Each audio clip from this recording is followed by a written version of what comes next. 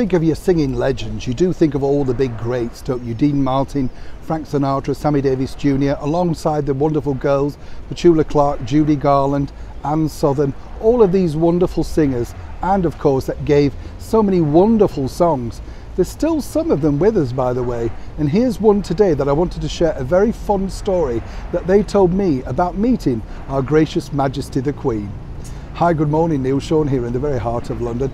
I thought this little series might appeal to you because, you know, I've often said, haven't I, when you meet the Queen, it must be strange, you know. I love the Joan Rivers joke. Do you remember when she said she'd never met the Queen before, so she went over and licked the back of her head. She'd only ever seen her on a stamp. Cruel but funny. And even the Queen apparently found that quite amusing. Now, one superstar of the 50s and 60s that did get to meet Our Gracious Majesty the Queen more than once was none other than this particular gentleman. He was known as the wholesome guy of the 50s, alongside the more rebellious people, if you like James Dean, Montgomery Clift. You know, we're talking, of course, about the brilliant Pat Boone. Now, way back in 1958 at London's Coliseum Theatre, he was asked to perform in front of Our Gracious Majesty the Queen and the Duke of Edinburgh. And he couldn't believe the people he was on the bill with, some mega greats of that particular time, as one can imagine. And it was interesting because Pat said, you know, when he came over there, he was very young, he's a teen idol, you know, he's seen as a little bit rebellious, although he was marketed as wholesome.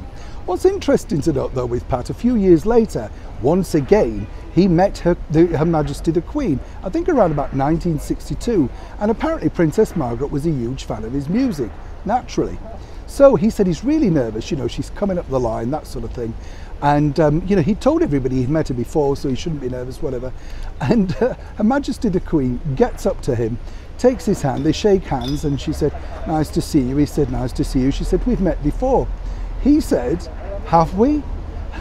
Now, apparently this sort of took her back a little bit because she was a bit stunned by this remark and said, "Yes, we have." And according to Pat, was able to recount exactly where and when and what they talked about. Now, what Pat said was he basically sort of got it wrong. You know, he knew they'd met, obviously, but he said it was just nerves overtook him. He couldn't believe it. Apparently, Our Gracious Majesty the Queen found this highly amusing and said, maybe you'll remember the next time we meet. Ooh, can you imagine?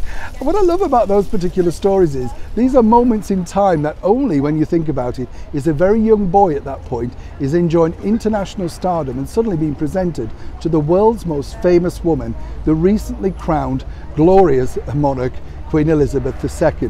And what I find nice about this is, even at that very young age, of which Queen Elizabeth would have been, she knew exactly how to put people at ease, even if they were international superstars, like the American legend that is Pat Boone. And by the way, he's currently still working today, well into his 80s, and annoyingly still looks as young as ever.